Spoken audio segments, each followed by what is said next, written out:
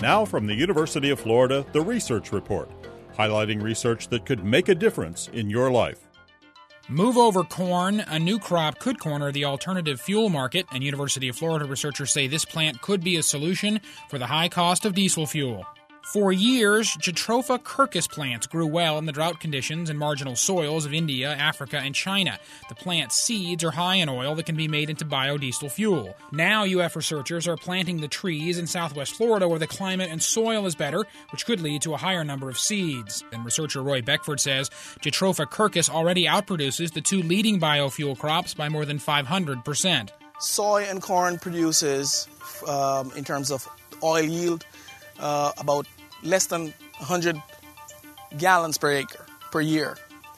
Jatropha has the potential of producing at minimum, 600 gallons per acre.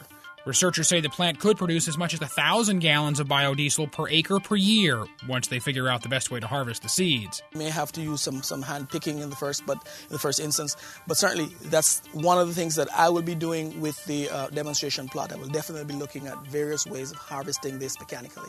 Researchers will monitor the first test plot of the plants to determine the yield, speed of growth, and best growing methods. At the University of Florida, I'm Quentin Eyman.